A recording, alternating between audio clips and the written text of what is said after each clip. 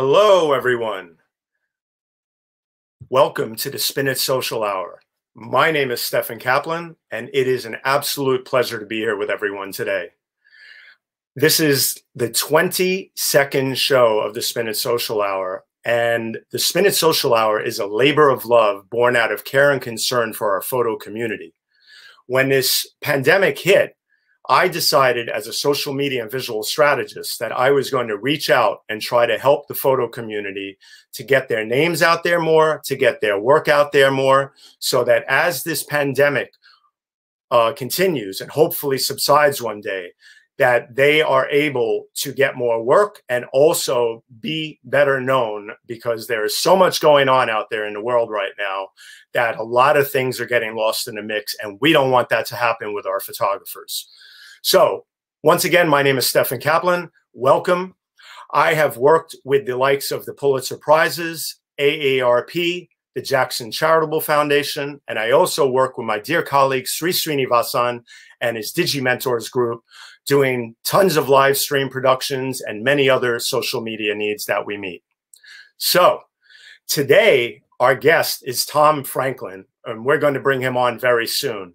But as a show, we must try to get sponsors these days and everything else. So I am pleased, I am really thrilled to announce my first sponsor, which is Real Talk Live from the Barn with my friend Emilio Pardo, who is now, I am producing the show with him.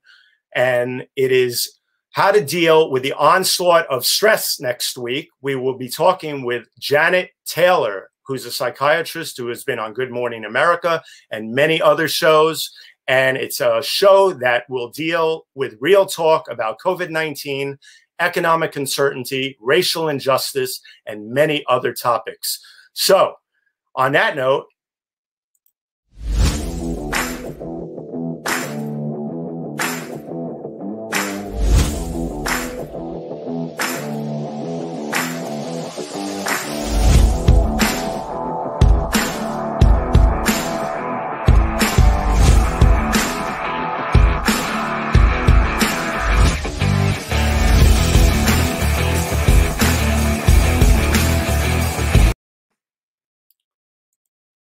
Real Talk Live from the Barn.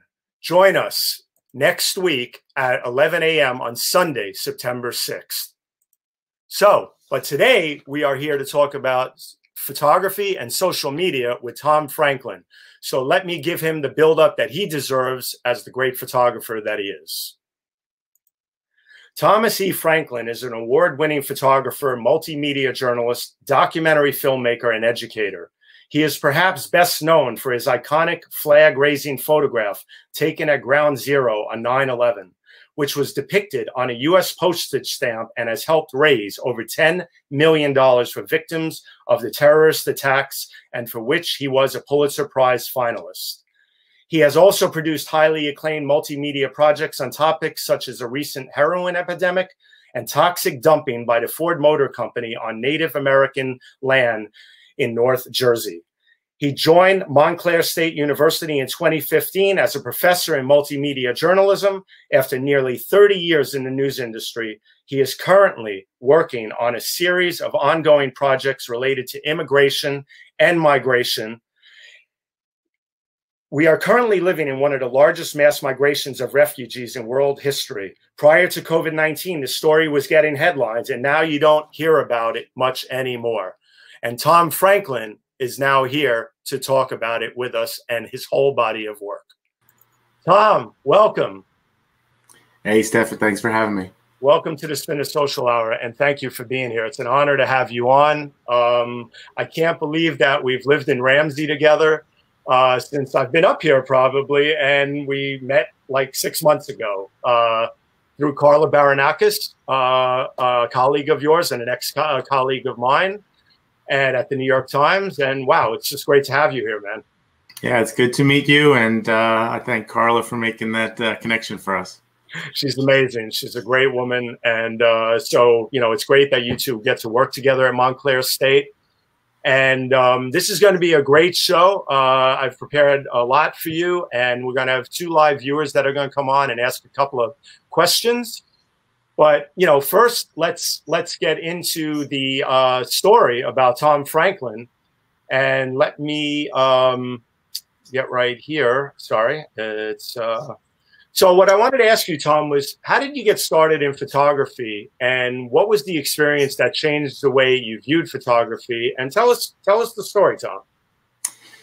So I was a really creative kid growing up. I was very artistic. I was voted most artistic in high school, and I had this creative side to me. And then I took my mom always encouraged me to be creative. And when I was in college, I discovered photography, and I took a photojournalism class. And when I was in college at SUNY Purchase, I got a job working in the darkroom at the Journal News newspaper, which is a fairly large suburban paper. Mm-hmm. And I was printing pictures that went in the paper the next day, and I was hooked. I wanted to be like the photojournalists whose photographs I was developing. And, there was something about photography that spoke to me. And I think it has a lot to do with the immediacy of photography. I did not really have the patience for drawing and sculpture and painting. Photography was immediate. Plus, I'm a curious person by nature, and I like interacting with people. So photojournalism provided this great opportunity for me to go out and make pictures, stay creative, make stuff, and also report. And also, it got me a front row seat to a lot of really important events. I was always interested in sports. I played sports, and to be able to cover sports as a photojournalist was a lot of fun earlier in my career. As you quickly learn, it's not as easy as it looks, and it's very demanding. And but I went through a phase where I covered lots of professional sports. Yeah, you did. Yeah. We showed a few of those in the intro slideshow that I built for you. And that photo you took of Derek Jeter, man. I mean, wow. Thanks. Yeah, Thanks. I love covering sports. It's hard, and especially when you do it on a regular basis. And I have great respect for a lot of my colleagues who do that on a regular basis. Right. No, it's sports photography. I've always said is the sports photographers are in a league of their own because it takes a whole different set of skills. It's a whole different set of skills from walking the streets and doing photojournalism and other things. But the one thing I love about you is that you've done so much, and now doing your thing of being a professor at Montclair State and giving back. And, I've heard a lot about you. You're a very giving professor, a very giving person in nature. And, isn't it the best to be able to now teach?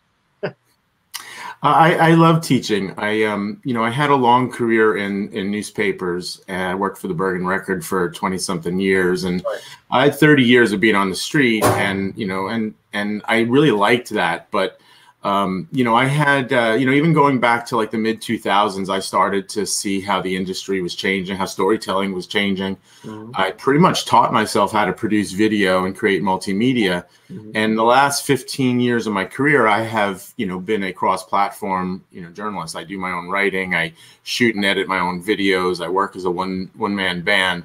Mm-hmm. And but all throughout my years of working at the Record, I also taught. I taught at Ramapo College for 12 years as an adjunct. Right.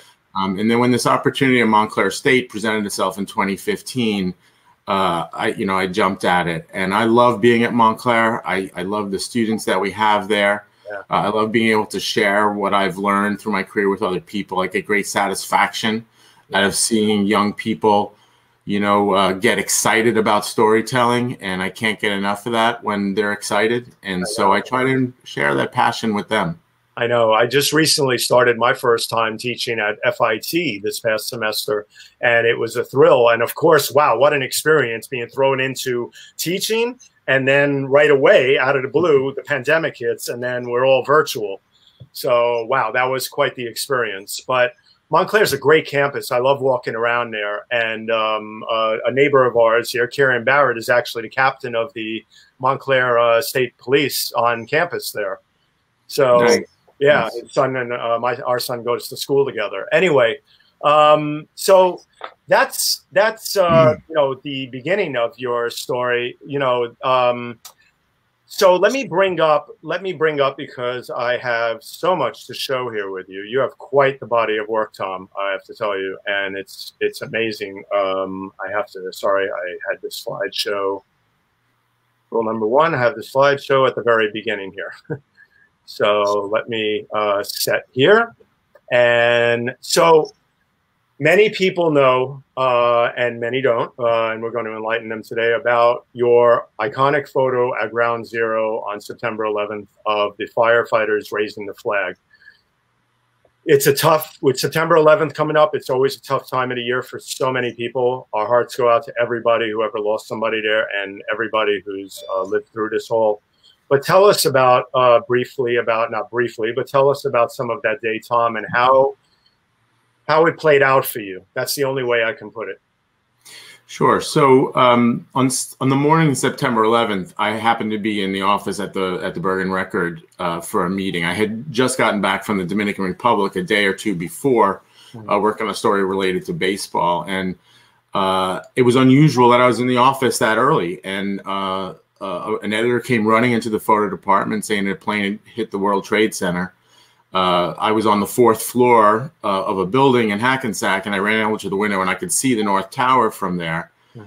Immediately knew instinctively that that was not an accident, that this was significant. Grabbed my gear, ran to my car, started to drive to Manhattan.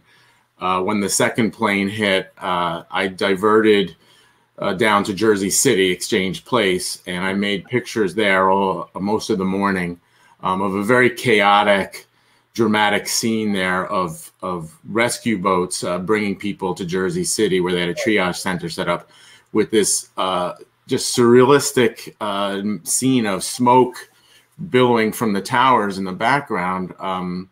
That photograph right there on the right was taken in Jersey City, and that's a fireman being rescued. And it was incredible. And it was difficult to make pictures there because the police were trying to get everybody away from there, and almost got arrested a couple of times. There was I was carrying 2 digital SLR cameras with me. I got pushed by a police officer. The camera banged into the pole and stopped working. And so it was a really, for the obvious reasons, but also for what had happened, with my camera, it was kind of a stressful scene. Sure. And then around 1 o'clock, I and another photographer, we talked our way onto a boat, and we got to Ground Zero early in the afternoon. And you had that picture of me wearing the mask near Ground Zero. And that's an important photograph because that's the only picture made of me that day. And it was taken by his photographer, John Wheeler, the guy who we talked, he and I talked our way onto that boat. Right. And what's significant about this photograph is this was made shortly after we got there. And after this picture was taken, I moved all around the wreckage there making photographs. And about 3 hours later, it was in virtually that same exact spot that the flag racing picture was made. And you could see just over my shoulder there's a little rise in the shadow there. And that's where the flag raising act took place. Right. And I shot that photograph somewhere closer to that red vehicle there with a longer lens. And so that's an important photograph, and it kind of really takes my breath away to go back. All these years later to that moment in time in history. I know, there's always that moment where we all have to take a breath. I mean, I had just moved to Jersey City, and I was living right across the river, right by Newport Plaza there. And I photographed it from the Jersey side. And I don't show my work when I show my photographer's work, but there's a double spread photo of the silhouette of Manhattan after both towers came down that I took in the 9/11 book for the New York Times.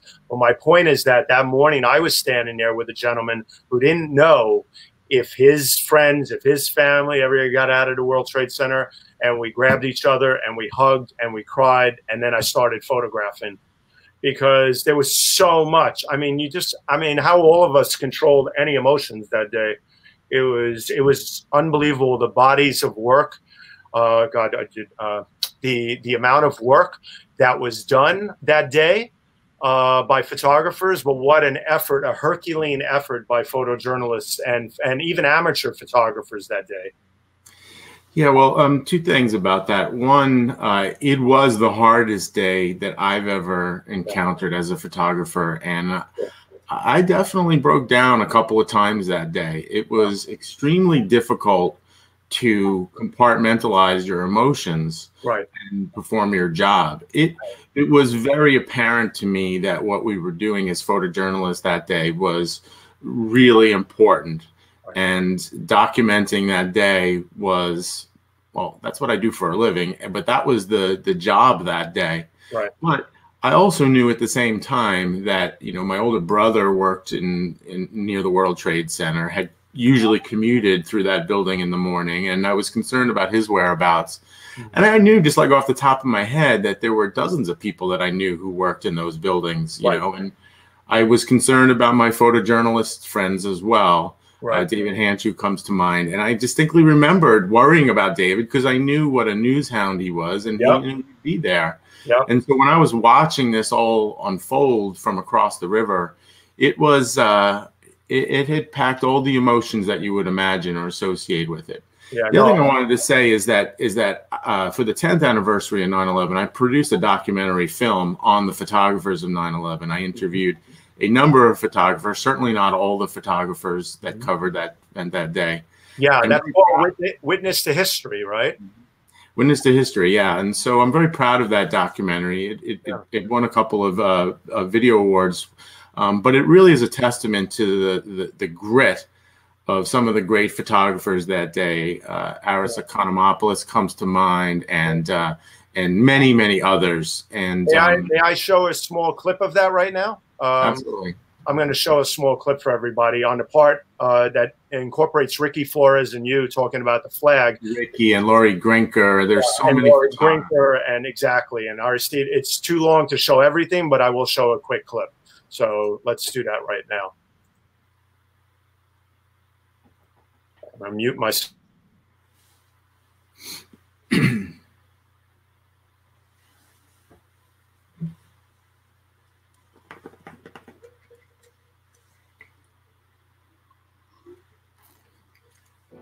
The flag-raising picture was made at 5 o'clock on September 11th. Trade Center building number 7 was going to fall, so the search and rescue effort at Ground Zero was halted. I'm exploring the rooms, overlooking the side, and then walking over to the tunnel, I see firefighters climbing onto the trailer. And I saw these 3 firemen kind of on the southwest corner edge of where the rubble was from the World Trade Center. And I saw them fumbling with this flag. And just then, the flag went up. And began to photograph from there. And it was myself, Laurie Grinker was the other photographer. It went up very quickly. It went up without any sort of performance. And I shot a burst of pictures of the flag being raised with the World Trade Center rubble in the background. Pretty much at that point, I was on auto drive. I was shooting. You know, I knew I had to get a photograph. I began to shoot and shoot. The 3 firemen did not know the picture was even being taken. There were no words exchanged between me and them. They raised the flag. I shot the picture, and it was over. It was over that quickly. I don't think that at the time, that image in itself was one of the most significant ones for me. It wasn't until the next morning, when the phones were ringing off the hook, that I started to get an idea that this picture was getting a lot of attention. From the next moment forward, this picture has lived a life of its own. I mean, the level of interest in this picture was just off the charts. It never felt like it was a flag raising to a victory. You know, I never felt like that. It was like, you know, our brothers died here that day. We're going to raise this flag in their honor.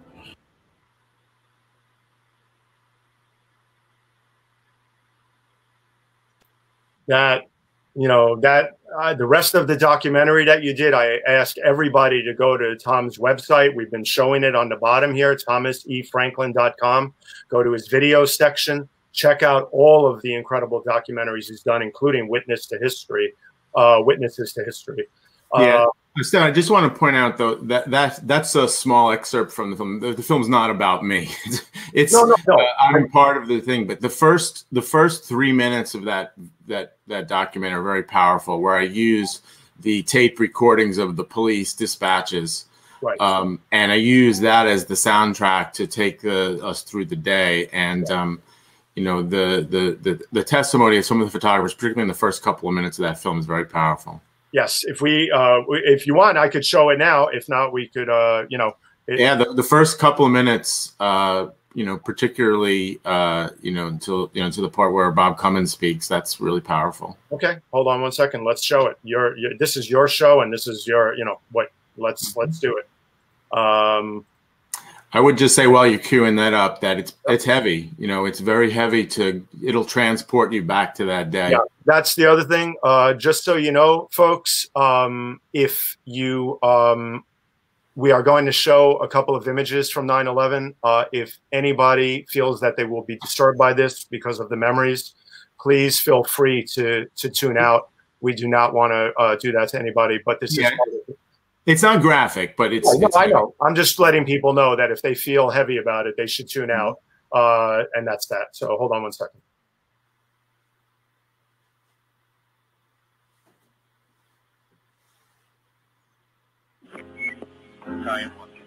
We just had a plane crash into the upper floor of the World Trade Center.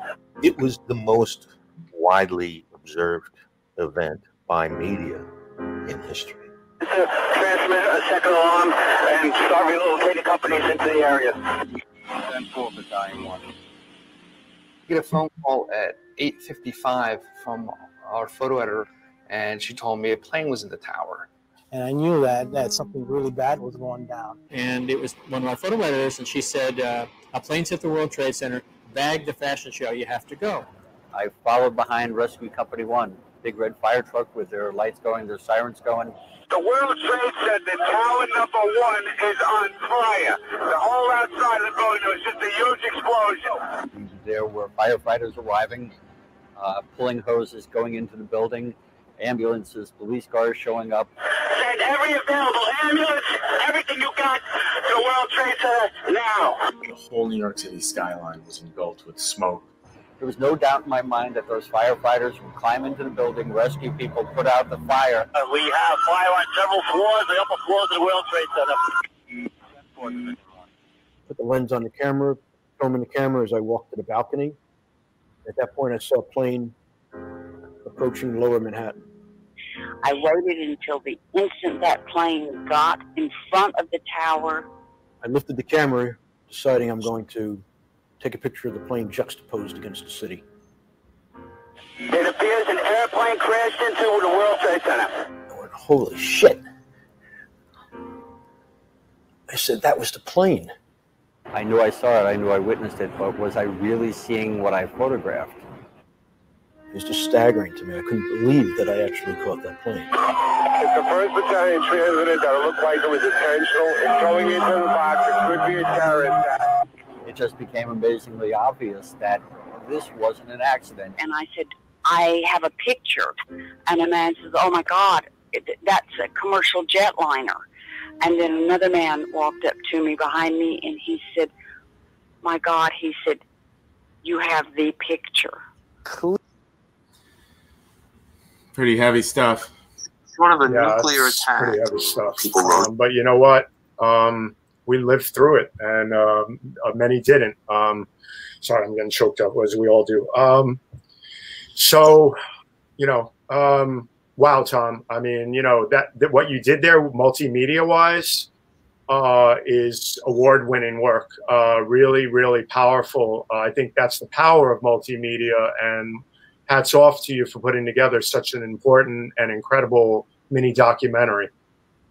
Thanks, I appreciate that. No, listen, I'm glad you wanted to show it. I you know, had certain things selected, but I'm glad we went there and showed it. It's that powerful.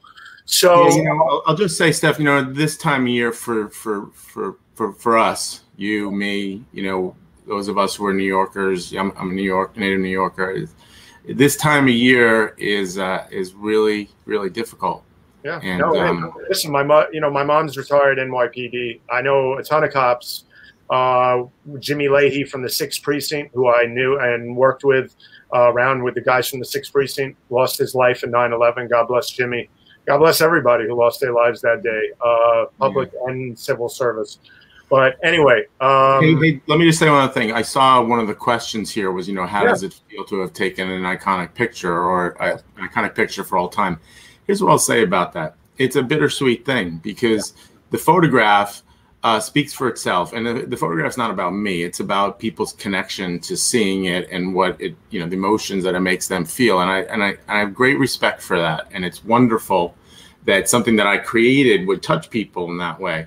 Right. But I went on to continue to do my job as a photojournalist, and for years, every day somebody would recognize me or make a connection between me and that photograph and want to talk about what had happened to them that day and the tragedies that unfolded as a result of it. And it has never ceased to amaze me at how profound, the events of 9/11 are, particularly on people in this part of the country.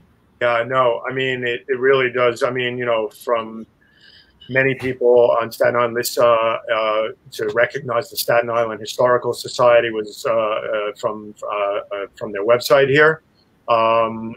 People memorialized it on their arms, on their backs, everywhere to remember that day and never, ever, as we always say, forget that day. I thank God every day that David lived through that. We know Hanshu, he's one of the great guys, and that Todd, the photos that Todd took that day, Todd Mazel took of David. That must have been one of the most difficult, if most difficult things in a photographer's life, to photograph a colleague lying on the ground and continue to shoot, because we have to document what we do. But that must have been arduous on Todd Mazel, Well, Todd is a great news photographer and a dogged, determined, dedicated photojournalist, as is David. And I mean, the photographs that Todd made of David being, after he was injured are just very, very powerful. Oh, I know. And, and then we're not even going to talk about, I mean, we could, but we could take hours of that, months and months of more photos and editing and everything. Oh man, I tell you, it was hard sleeping every night, going home, editing those photos every single night for months on end. Yeah, that video also featured a lot of Aris Economopoulos' photographs, who was with the Star Ledger. Yes. His pictures are epic. And, he had a very rough experience in that day as well. Yes. No, the stories are endless. They're, so my question to you is, this is my question, is there were several photos and angles, as we know, of various first responders raising the flags of Ground Zero.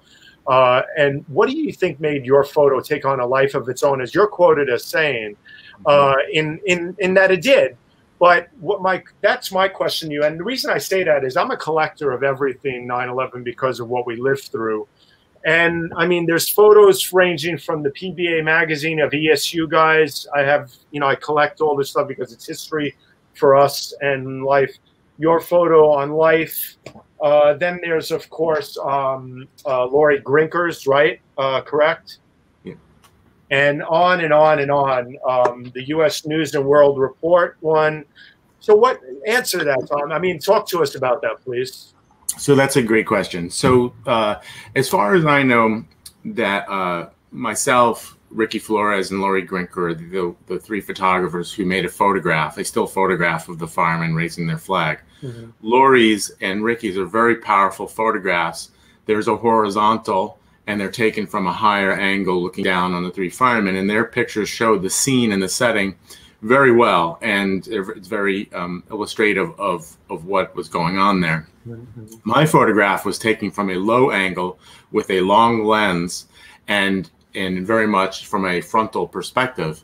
Right. I think my photograph caught a lot of attention for three reasons. One, it was shot with a longer lens and compressed all that space and really showed the firemen up close. Mm-hmm. Two, it looked very similar to Joe Rosenthal's Iwo Jima photograph. And of course, I get asked that question all the time. Yeah. I was very familiar with Joe's photograph. I got to meet Joe after I had made my picture, and he was a wonderful man, but he did not want to talk about that photograph. But nonetheless, my picture looked a lot like his. And I think third, the reason why all three of our photographs became very well known is that these images showed something different on what had happened from 9/11, right? The other iconic images, most of which are in my documentary, you know, like Richard Drew's, you know, the falling man photograph, those were really hard photographs to look at, and they were about the destruction and what had happened. Whereas our photographs were about this other emotion, this feeling that people would get from these three firemen who were essentially the soldiers in this battle. Right. They're doing something that symbolizes something different. And a lot of people tell me that they see patriotism and resilience and strength and more of a positive message from looking at this picture. And I think those are driving factors. The other thing that I think has driven the popularity of my photograph was that the photo editor at my newspaper, Rich Geely, he shared the photograph on the AP Wire in the early hours of September 12th. And so my photograph got to publications on the West Coast and around the world before their deadlines, and it was widely published. Right. And the next morning, when I reported for work the next morning, after just a couple of hours of sleep, was the phones were ringing off the hook, and thus began an odyssey of media attention that I would argue that has not been, you know, that was unprecedented. I mean, hundreds of phone calls. The Record had to hire people to answer the phone calls in the mail. And for me, it was a very strange time for the obvious reasons, but also the fact that I was suddenly, you know, put into this spotlight of being a spokesperson for the picture and for photographs on 9/11. I went on the Today Show a number of times and every major news program, and we had to hire publicists just to handle all the requests. And I just mentioned that to illustrate just the fascination that people had with this picture, and it still happens. I mean, I got a phone call yesterday from a man in Florida just wanting to ask and talk about the picture. Well, so it ceases to amaze me at how 9/11 continues to resonate with people. Right. Well, I'm sure. I'm trying to figure out why we're getting an echo here. That's bizarre. I don't hear it. Okay, I do. Anyway, if you don't hear it, that's good. But you know, the thing that's really, you know, this time of the year, like you said, conjures up so much with so many people. I'm sure you get emails and phone calls every year around this time of the year. So it's something that we'll always live with, you know, but thank God for the photographers that documented it. Thank God for the writers that did the incredible stories of reporting it. And thank God for all the first responders and everybody that did their job that day and more than their job. They sacrificed it all. So on that note, we have a lot more to cover. But one of the things I want to do at this point is reintroduce everybody. My name is Stefan Kaplan. I'm a social media and visual strategist. Welcome to the Spin It Social Hour. My guest, I am honored to say today, is Tom Franklin, Thomas E. Franklin, who's a professor at Montclair State University and a longtime photojournalist and a resident here in Ramsey, where I live. And it's wonderful to have him on. But also, please share this broadcast and let everybody know about Tom and the other work we're going to show and that we're going to talk about, because Tom has done a lot, and we want his name and his body of work to get out there. So while we're at it, let's go to, I'm going to go here. Actually, let's take some questions. If we have any questions, Jonathan, we can bring a couple of questions or comments up. Neil Parekh asks, who works with Sri Srinivasan and us at DigiMentors, do you always have two cameras, presumably with different lenses? Good thing you had a backup, he asks. Yeah, so most photojournalists carry two cameras, and usually a wide-angle zoom is on one and a telephoto zoom is on the other. And Neil also asked, I see in the questions there, you know, what were the camera settings for that picture? And those were the questions that my phone call from Florida yesterday. Oh wow! Wanted to ask, because that's funny. So I know the answers right off the top of my head because I just answered. It was taken with an early model digital camera called a Canon D2000. I was one of the early digital camera users when, you know, the news industry started to go towards digital. And this camera weighed quite a lot and was kind of clunky. And they used these big fat data cards that almost looked like almost the size of my phone to record images. Right. And I had a big one, 257 megabytes, 56 megabytes, which today wouldn't hold one single picture. Wouldn't hold a single photo these days. And they were awful, and they would frequently corrupt. And then the picture was taken more these days. Yeah. And the picture was taken at 5:01 p.m. on the 11th. It was taken from roughly I was standing at the corner of Liberty and just west of West Street, although the streets were not recognizable at that time. And it was made with a 70 to 200 zoom lens with a 1x converter. And I was standing about 30 yards away. Vincent Laforet is watching. Welcome, Vincent, a previous guest. And my ex-colleague and always friend. Vincent, whoa, go back. Let's have that other one from Vincent. Would love to hear about this image's path to becoming a U.S. stamp. We were going to get to that, actually, Vincent. And what's the other one from Vincent there? I see. Thomas, haven't really called him Tom. Sorry, Thomas. Vince is a very talented photographer, and I draw inspiration from photographers like him all the time. Absolutely. I had him on earlier, and what a body of work, an incredible technical photographer. But Tom, to answer his question, the path about the path to the stamp. How did that come about? So after 9/11, obviously, the U.S. Postal Service had contacted me, asking me about using the photograph for the image, and the image was actually owned by the newspaper. So the Postal Service picked a number of images, illustrations, and presented them to President Bush. And President Bush selected my photograph, and then the three firemen and myself were invited to the White House for a press conference unveiling. So it was really a great honor to be a guest in the Oval Office, and that was one of just a handful of times that I was that I've met the three firemen. And the president was really awesome. I mean, he invited us to stay and hang out in the Oval Office afterwards. And quick little funny story is that while we were there after the press conference ended, the president asked us to hang out, and we did. And he was like giving us a little tour of the Oval Office, and there was a lot of interesting historical things about that. And at one point, the three firemen we were there with our spouses too, and the three firemen pulled out copies of the photo, and they asked the president to sign it. And so the president turns to me and he goes, "What about you? You're the photographer. Where are your pictures?" And I said, well, they wouldn't let me bring my camera in, so I figured they wouldn't let me bring my photos in. Anyway, the president was really pretty cool about it. He pulled out a piece of official White House stationery, and he signed something to my son, Sean. And it was really one of the really cool memories. And the stamp is, and very important to answer Vince's question. Yes. So once the stamp was selected, it was a semi-postal stamp, which means that proceeds from the stamp went to help victims of 9/11, raised over $10 million. And much of that money did go to help people who were affected by 9/11, but a lot of the money was then transferred over to help victims of Katrina. And so FEMA had reallocated some of that money as well, over $10 million. Okay. One of the things I'm going to do is I'm going to bring Jonathan on for a second to let everybody see who's been driving or the car behind the scenes here. And Jonathan, welcome. Welcome. Hello.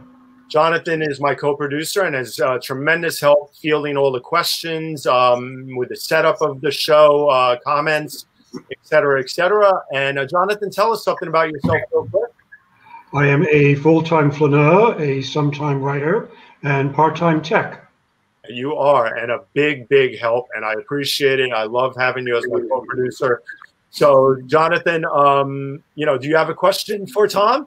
I have a change of pace question. Okay. I've covered natural disasters or terrorist attacks such as 9/11. You've covered the refugee crisis, which is decades long at this point. You have an exhibition about heroin addiction. You've also covered pollution in northern New Jersey. What do you photograph that is for relief, or for humor, or for upbeat notes? That's a great question, Jonathan. I like to photograph things every day that that inspire me or catch my eye. I mean, I carry a camera with me at all times. If not, I'll use my phone. Sometimes I'm attracted to things because of the light. Sometimes it's because of the subject matter. I am interested in making images of everything and many things in everyday life. I do really like working on projects that are going to have some sort of social impact. You mentioned the heroin addiction project that I'd worked on, which was mostly a video project for me. And it was a really gritty street level type of reporting that was enormously challenging.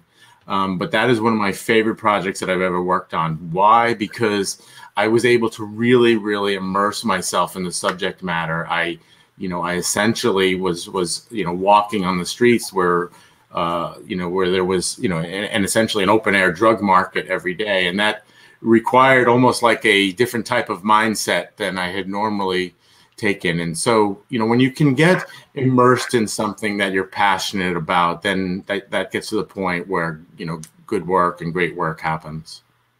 Yes, actually, we're going to quickly show that, just a few frames from that, because I think it's important since you just spoke about it. Here are some of the frames from that work that you did. I didn't queue up the video, but I had worked up some frames from this project you worked on, this documentary on heroin and the horrible, horrible nature of it and effects that and what it does to people's lives. Tom, you want to elaborate? Yeah. So the project wasn't, hey, heroin's really bad. The project was about kind of this nuanced aspect of what was going on in North Jersey.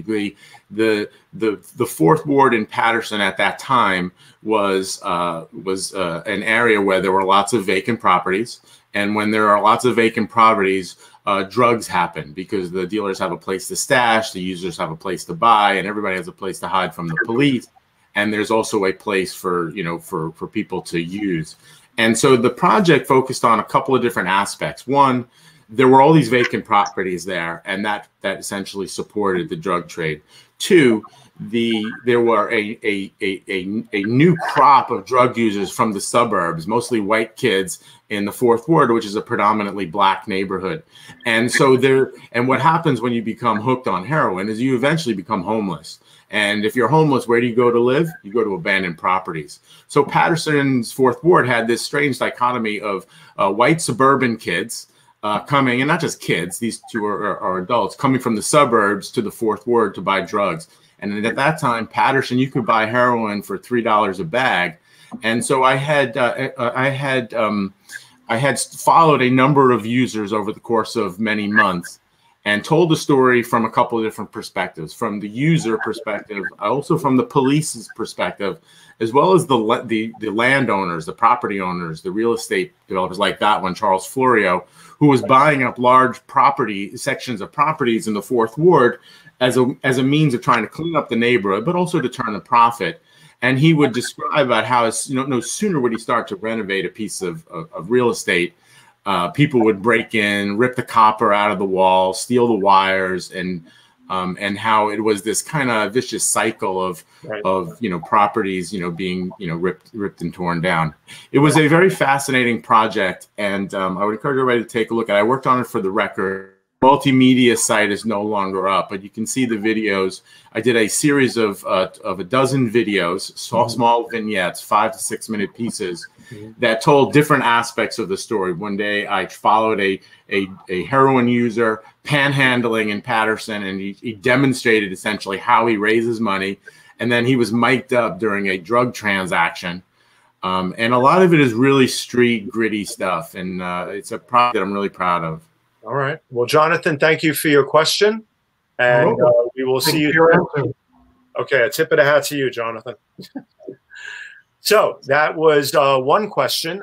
We have a couple of other viewers that have a couple of questions. Let's bring one on, and then we're going to get back to some more about your body of work here. Let's bring on right here. Let's bring on Seshu. Hi, how are you? Hi guys, how are you? Hi Seshu. You doing well today? Thank you very much. Yes, thanks for doing this, Stefan. And no problem. Mr. Franklin, thank you so much. I've been a an admirer of your work for many, many years. As a student at Ohio University and also at Indiana University, we've always looked at work of working photojournalists, and this is exciting for me to be able to talk to you. So thank you so much for taking my question. I think you'll agree that photojournalism is a difficult and sometimes dangerous job for a lot of working photojournalists around the world. Knowing what you know of what this position, this job entails, would you go back and do it all over again? Oh, wow. Hey, so that's a great question. If you're asking me, would I go back and do it all over again? Absolutely. I have never for a day in my life doubted that this was what I was meant to do. I feel very passionate. It began with photography, and then it morphed into more of a multimedia type of storytelling and video storytelling. I love what I do. I feel passionate about what I do, and I would encourage anybody who is passionate about photography, or really whatever their passion is, to pursue it, right? I now teach, and this week I usually begin with talking about one of the people that gives me inspiration, Malcolm Gladwell. And Malcolm Gladwell, who wrote a book, Outliers, which essentially put forth the theory that you need to put in 10,000 hours of anything to be good at something. And so I think that once you start working on your 10,000 hours, your passion develops, skill starts to really form. And it's akin to a snowball rolling down a hill. And, a snowball will start out small, but once it starts rolling down the hill, it picks up new knowledge, new information, new skills, new ideas, new approaches. And once you figure out what it is you want to do, get your snowball rolling down a hill.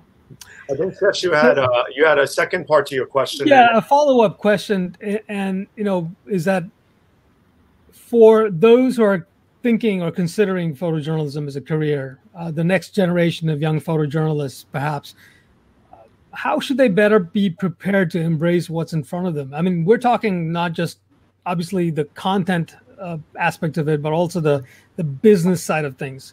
I think a lot of photographers, and me included, we were passionate for sure about the photography and clearly interested in making photographs that mean something and mean something for our community that we live in. But ultimately, we got to pay bills. And, that's one of the hardest things about being a photojournalist, I think now, is that the papers are dying and closing shop. Magazines don't pay really almost anything for photographs. I've had a friend of mine online tell me that some of the well-known newspapers that have published her photographs from all the protests that she's been to, she's only made like $5. Okay, I mean you can't live like that. So where are we at in terms of educating the next generation to think a little bit about, okay, the passion is there. We got to pursue stories that mean something, but there's also got to be the business side of things where we got to make money somehow. Right. Okay, so that's a great, multifaceted question. So yeah, sorry for the long-winded question. No, but this is a great topic to talk about. So clearly, the old model, the model that Stefan and I, cut our teeth on, that model has changed, and some would argue it's never coming back. Right. So we now have access to all these great tools and platforms, right? We can record stories and photographs and pictures in so many different ways. I really believe it's up to the next generation now to figure out a way to make the economy, the economic aspect of this really work. I really do believe that that's where the answer lies. I also think that, storytellers like us, like the three of us, we've got to reinvent ourselves to a certain degree. We've got to figure out different ways 100%. And, make this work economically. I'll just give you an example, right? So I teach, but I also do, a lot of freelance work. I know, just like you said, there's not money to be made in freelance, documentary work. No. But one of the things that I do is I look for grants. If I wanted to, so I'll give you an example. So last spring, on my spring break from college, I wanted to go to the border in Tijuana and San Diego. So I sought out some grant money. I got some grant money. It wasn't a lot of money, but it covered my airfare. I had lined up with a nonprofit to do a documentary video on an immigration lawyer there that was receiving grant money or fellowship money from them. So I knew I was going to produce a short piece from them. And then while I was there, I did a freelance story that was published in the LA Times, and I had video that was published as well. Now, I realize that a lot of that is circumstantial and it's up to chance, but I ended up making money on that trip. Not a lot, but I made enough money to pursue my passion, which is to do that type of storytelling. My main gig right now is teaching, and I think that's a really good example of how you can diversify what it is that you want to do and still do the kind of work that you want to do.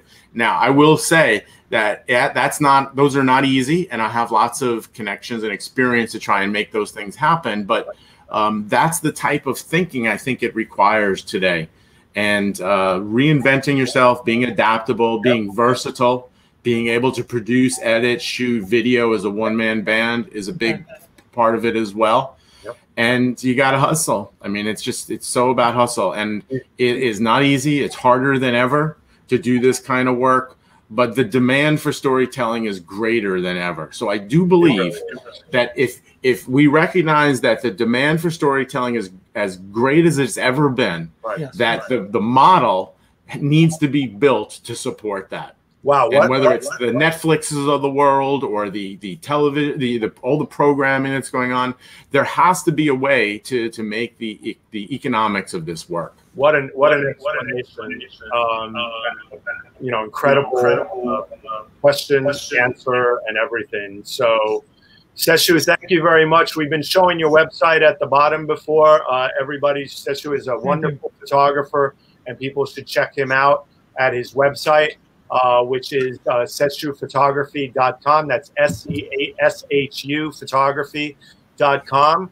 Seshu, take care of yourself, and thank you for coming on. Thanks a lot. Yeah, thanks, Franklin. Thank you. All right. So, Tom, what I want to do now before we get to the next question from Charles Chesler soon is I wanted to go through some of the work here on your incredible project, which is now being shown at the Patterson Museum. It's live online. You've worked incredibly hard on this project for like, what, 5 or 6 years at least? 6 years. Yeah, and I want to get to it now because we want to dig into it and we want to show this body of work. And I'm going to let you talk about it as I go through it. And why don't you tell everybody about Seeking Refuge and this body of work that we're going to see? So in 2015, I was asked to write an opinion piece for Vice. You may recall there was a photograph of a young Syrian child who had drowned while trying to seek asylum in the EU with his family. And this amazing series of photographs of this young child was circulating around the world. And it really caught, the world's attention. And so Vice asked me to write an opinion piece about how, iconic photographs like this the question was, can they, persuade public opinion or change people's perspective or draw attention? And that got me thinking about the Syrian refugee crisis. And so I started doing local reporting here in New Jersey about where, Syrian refugees were being settled in New Jersey. And we have a large Syrian community here. So I did a cross-platform piece for NJ Spotlight, focusing on a group of Syrians who were being resettled here. And through that reporting, I found a Jewish group that had adopted these Muslim families, and this unique, relationship had formed. And so from there, I then went to Greece, to Athens, and to Lesbos, Greece, which was Lesbos was like the ground zero of the Syrian crisis. And I did a series of reports there focusing on families who were living or getting out of some of the refugee camps while their asylum cases were heard. I focused on one family in particular that was receiving money from a nonprofit called Human Wire. And Human Wire would connect donors here in the States with actual families like this family right here, the Al Ramoun family. And they would help them move out of a refugee camp and get settled in a legitimate apartment in Athens. And so I was doing that kind of reporting. One interesting story that I worked on that came as a result of this family is that I had, through my reporting, discovered that the CEO of this organization, Human Wire, was allegedly stealing money from the organization. And so I partnered with the Denver Post. I shared this information and this reporting that I had, and we did an expose on him. And Eventually, he charged with a crime for taking money from this organization.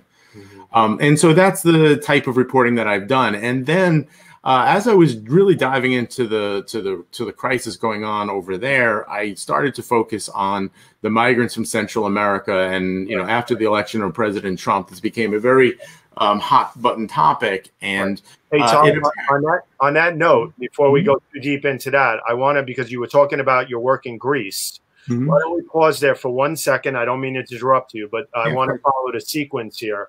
Let me show a clip from this so that people can see a bit of this. Hold on 1 second. I'm going to stop the screen here. We are going to mute myself.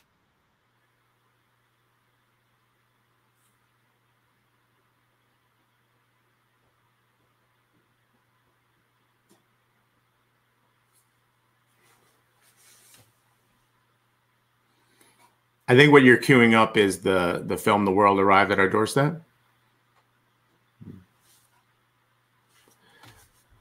Well, the world arrived at our doorstep is a documentary video I did on a British couple that was living in Lesvos and were helping refugees arrive, and at the same time they were being vilified by the locals in Lesvos for helping them, for quote unquote encouraging them.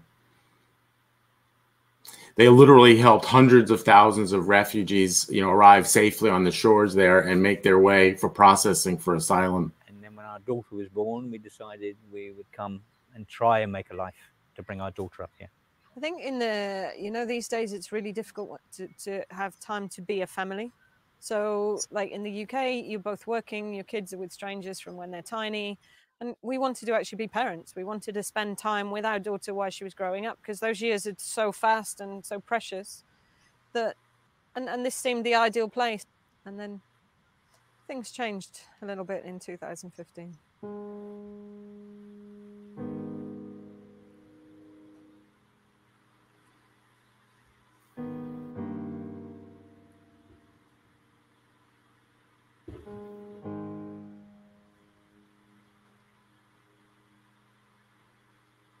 The world arrived on our doorstep after years of an insulated life. This started for us, we're taking our daughter to school at sort of 6:30 in the morning because she had a big commute to school. And we're driving to the end of that road and there's women and kids on the beach. And suddenly we've got Syrians and Iraqis, Afghans, all fleeing war, all with their own story, all different religions. And you cannot, as a human, drive past people in need like that. You just can't do it. So we stopped and we started to help. And we haven't got much. So we were giving them our clothes, my daughter's clothes, whatever food that we could get together. And it started from what was a few boats a week to a few boats a day to 10 boats a day. And in October, the maximum we had was 200. And we actually watched people drown with no way of helping because there's no rescue boats here. There's one Coast Guard boat in Molivos with one crew that was then, by sort of May, was working 12-hour shifts just picking up people. And they couldn't cope. And nobody came.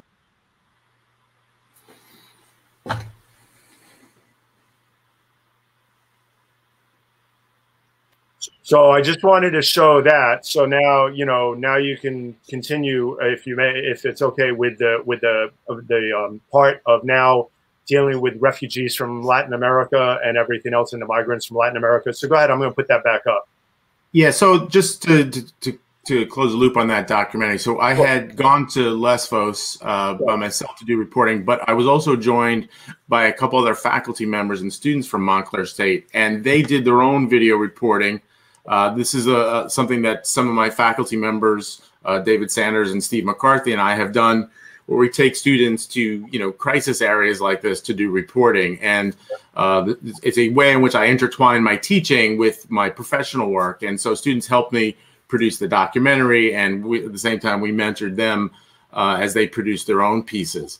And then, yeah, it's really it's a great opportunity as a professor, as a teacher, to teach like that, because it's all immersive. We're there, we're 24/7 together, and the students get to really experience what we do as photojournalists. Right. So the connection. So in 2018, I started to make the connection between the plight of migrants trying to get to the U.S., right, you know, seeking better life for themselves, and the refugees from places like Syria and the Middle East trying to get to the EU.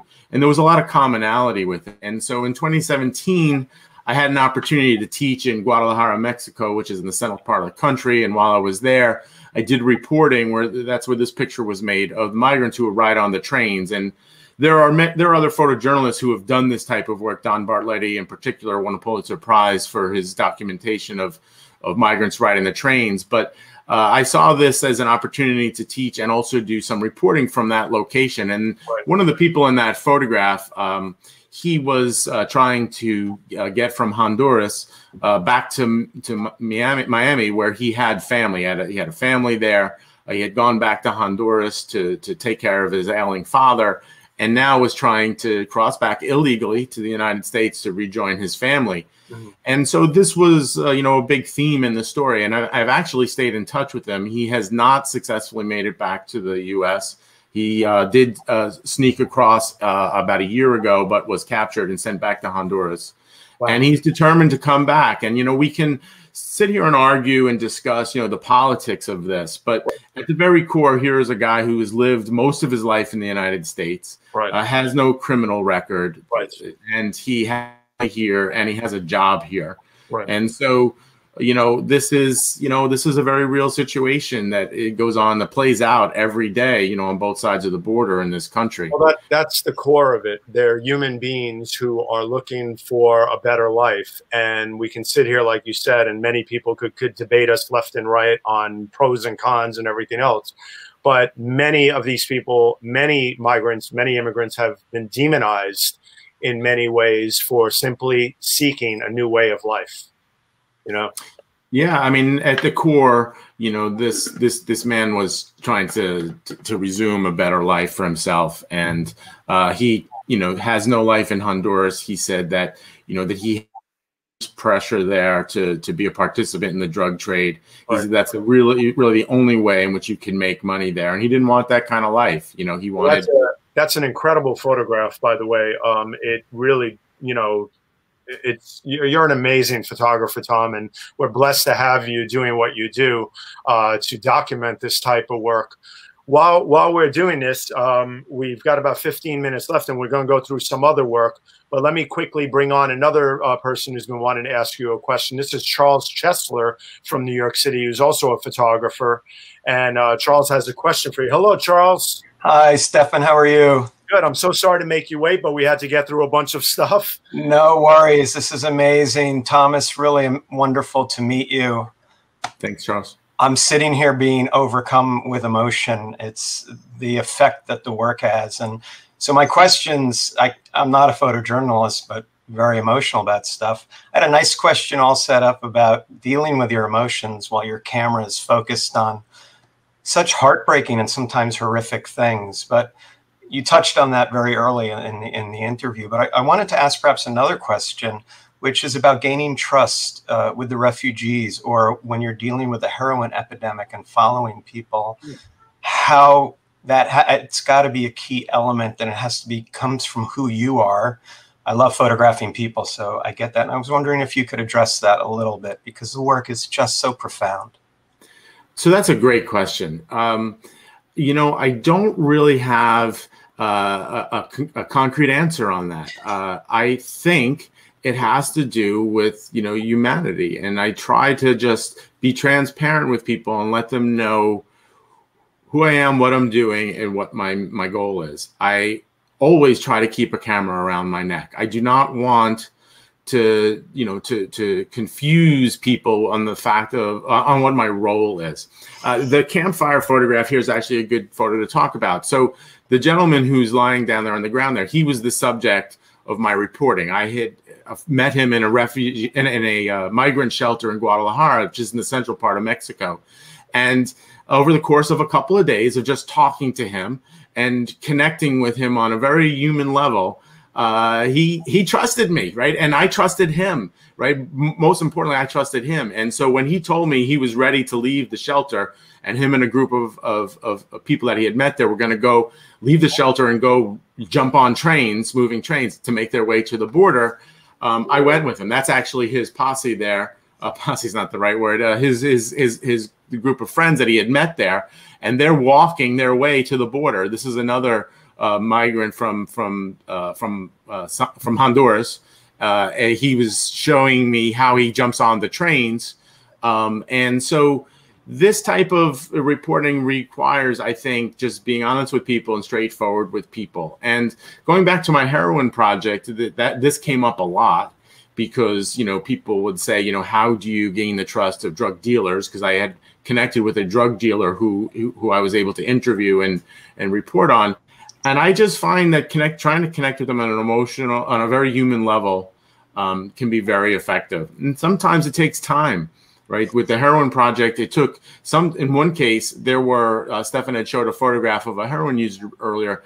It took that guy like 5 or 6 encounters with me before he agreed to take my picture, and everything from cursing to him throwing at me. And then one day he was like, yeah, I'm okay with it. And there was another heroin user who I had done a lot of reporting on, and he right away said, you know what? My life sucks. This is awful. To be a user, living homeless and on the streets of Patterson, living in abandoned buildings is awful. And I want people to learn from this. So he was a guy who had that kind of awareness, and thought, you know, sharing his story with others would teach people or teach them a lesson. You know, I think that's where he came from. And also at the same time, the newspaper that I was working for, you know, they wanted releases, and I couldn't get releases from the people I was reporting on. It just wouldn't have happened. And so I was able to get them on camera saying things like, I want people to see this and learn from this. And so from a legal perspective, we had protection because we had him actually on camera saying, you know, why he was talking to us, why he allowed me to put a mic on him when he went on a drug transaction. And so, you know, it's all part of the game. You know, your question is all part of the game. It's connecting with people. It's being transparent about what your intentions are, and it's putting those 10,000 hours in. You know, the Malcolm Gladwell thing, which is always in the back of my mind, is that you don't just drop in an open air drug market with your camera and say, "Hey guys, I'm here." No, you know, it requires strategy and professionalism and nuance and real empathy.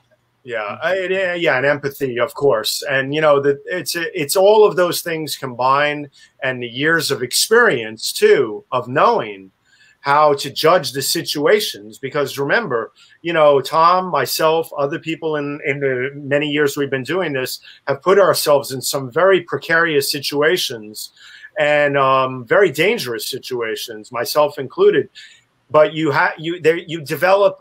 I'm not going to say this, but yeah, I'm going to say this. You develop that spidey sense. It's like that sense that you get. You know when to pull back, when you can go a little further, when you've gained the trust to a certain degree, because you know these can be dangerous situations. But anyway, Charles, thank you so much for your question. Thank you for this whole series, and thank you, Thomas. No, thank you for being a big supporter of the show, and we'll see you soon. Okay, Charles? Okay. Oh, by the way, everybody, Charles is teaching. We've been showing it below, but Charles is teaching a workshop next week, I believe, at B&H Photo. Right, Charles? September 8th. It's a one light flash thing. Outdoor. Okay, look up B&H and Charles Chesler and check him out, folks. A wonderful photographer. Thank you, Charles. Thank you, Stefan. Okay, bye-bye. So, Tom, thank you for taking that question. With the time we have left, about another 12 minutes or so, I would say, before we go too long here, let's go through the rest of this so people understand the rest of the context of what you did here. Yeah, so the picture that we're looking at now is a photograph that I made from Tijuana in 2018, and this is a migrant who had just arrived in one of the migrant caravans that were so much in the news at that time, and he had squeezed through an opening in the border wall on the beach there that essentially divides San Diego County from Tijuana. and someone had handed him his young daughter, and he made this, you know, mad dash down the beach carrying his child, and somehow eluded Border Patrol. And this was an incredibly dramatic scene that unfolded in front of my camera. I shot video of it and photographs. It was published in the LA Times and the San Diego Tribune. And I've actually been able to connect with that guy through social media.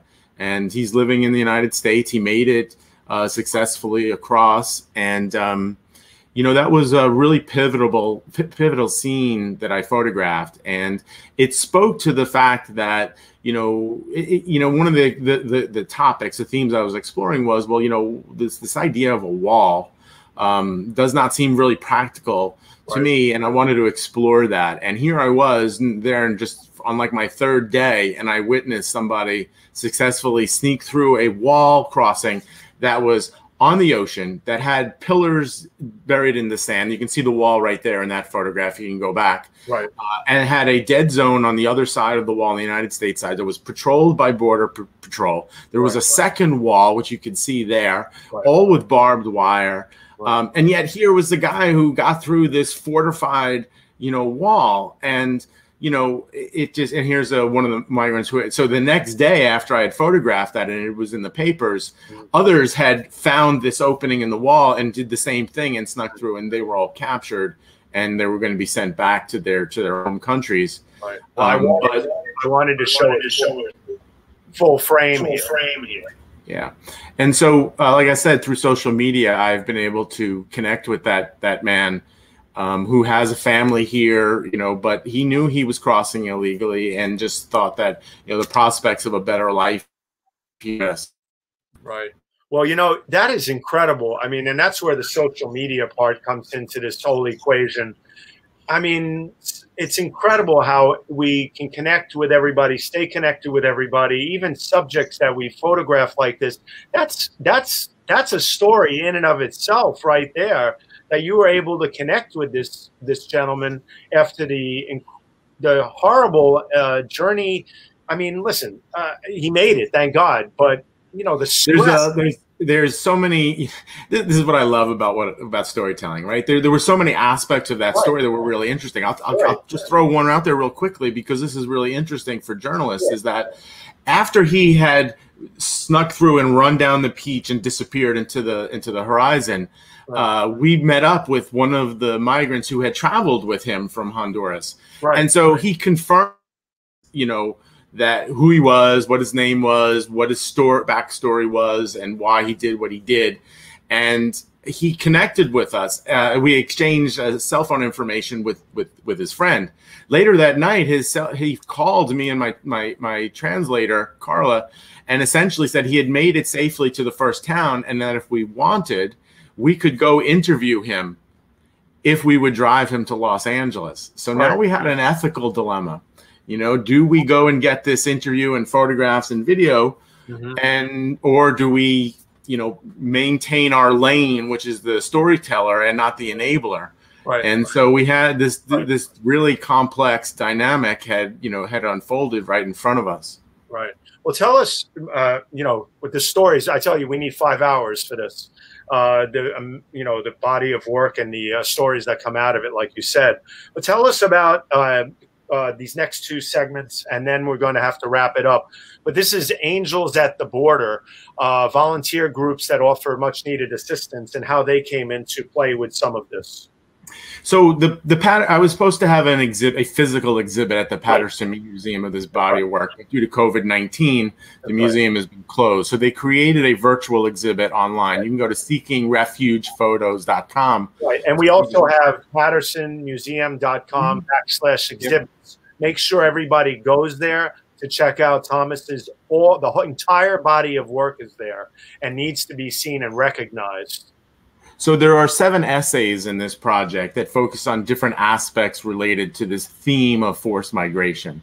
And so one of the chapters is on the nonprofits at the U.S.-Mexico border, like Border Angels. In fact, I have a Border Angels thermos right here, and they provide a variety of services to migrants. And so there is this really cool thing that was going on not only at the U.S. border, but we saw this also in Greece, where these real grassroots organizations that are often run by young people, millennials, who are spending their time and using their passions to help others. That was really pretty remarkable, and I had not seen a lot of reporting on it. And so I dedicated one of the chapters to groups like Border Angels. Here they're hiking out into the desert to leave containers of water for migrants who cross illegally to get to the United States, because a lot of them, particularly in the summertime, die of dehydration and heat exposure. And so they were not aiding, they were not assisting, they were providing humanitarian aid. And they oftentimes come under the heat of Border Patrol for what they do. Right. So the full name of the organization is Angels at the Border? Well, the name of my reporting is Angels at the Border. Right. And their organization, in case anybody wanted to find them? Yeah, well, just one of the organizations I had done reporting on was Border Angels. They do phenomenal work in the Tijuana, San Diego area. I just wanted to throw it out there again. And then, of course, there's the resettling parts of this project about Syrians building a new life here with unexpected friends. And this was an organization that you mentioned earlier, so why don't you give a minute? Yeah, I love that picture. Stop right there for a second. So very early on in this project, I did reporting here in New Jersey. All stories are local, right, Stefan? And so the Syrian refugees are being settled here in New Jersey. And the woman in the center who's standing on the chair was from Syria, and she didn't speak English, and her and her family were really struggling to get their footing here in the U.S. And Kate McCaffrey, who's on the right there, who's a professor at Montclair State, but does a lot of volunteer work, she connected her synagogue with a lot of the Muslim Syrian families, and this incredible bond happened as a result of it. This is one of my favorite stories. Yeah. And here, that's a great picture. So this family had just arrived in the United States, and they get hit with a bill for travel and airfare for their whole family, and they have no means of making income. And so Kate and her synagogue had raised money through a GoFundMe to help pay off their debt. Wow. Yeah, no, I mean, this is really important, Seth. So this is a piece, a cross-platform report I did for Tap Into Newark. In Newark, Newark is a sanctuary city, and one of their residents had been pulled over by police in a very, simple traffic stop. And they forced him to give his name, and they ran it through the system, and they found that there was a immigration warrant in his name. He had not committed any crimes, but he missed a hearing, mainly due to the negligence of his lawyer. And he was turned over to ICE, and he was eventually deported. His case is still pending. But this happened in a sanctuary city, and it violated Newark sanctuary city policy. And so my investigative piece, exposed how the city, this is not a widespread occurrence, but the city had essentially, the police had broken their sanctuary city policy. And one of the things that happened as a result of my reporting is that the Newark police, and to their credit, initiated a video training program for police on how to handle stops like this and how not to violate their sanctuary city policy. Nice result of my reporting. Right. And then, of course, well, thank you for that and for detailing it all, because everybody needs to learn about this. I hope everybody goes to your site and the Patterson Museum site and learns deeply about the 6 to 7 bodies of work, photo essays that you've put together on this. It's a monumental feat. And being online now because of COVID, it's right at everybody's fingertips. So no excuses. You can get to this site and learn all about it. This is important for everybody to know about. And then, of course, there's the protests and also the activism surrounding this with local politicians, including Cory Booker, Senator Booker, and many others. But you've been documenting that as well. Very great photo here, by the way. Really, really powerful. And so tell us a bit more as we come to a close here on the last part here of the assimilation part and to the project, and however you want to close this out, Tom. Yeah, so one of those 7 essays is on assimilation and how, particularly where we are here in New Jersey, where we are such a diverse state, and our communities are so richly diverse. That's a photograph of Paterson Mayor Andre Saya, who's a first-gen immigrant. Right. And to his right is Mayor Kerala, who's the 4-term mayor of Prospect Park, which is near Paterson. Mayor Kerala himself was a refugee from Syria and does tremendous work trying to help Syrian causes here in the States. And there are success stories all around us. I mean, this is nothing new. This is the American story, right? We are a country of predominantly immigrants, and these success stories exist all around us. But in South Paterson, the predominantly Middle Eastern, Turkish, Arabic community there, if you have not gone and you live in this area, you should go check it out. The food, the culture, the vibe of that neighborhood is tremendous. And so I did a lot of reporting there. Mayor Sayer is an old friend of mine and is doing tremendous work in the city of Paterson. And this is one of the chapters from the project.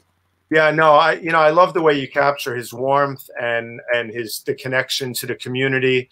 And, it's just a beautiful thing. He seems like a really, really great man.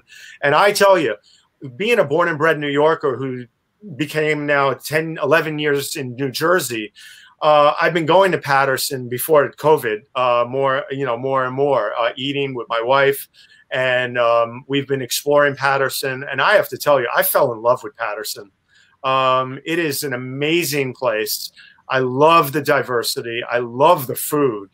And I love the people. And we've started...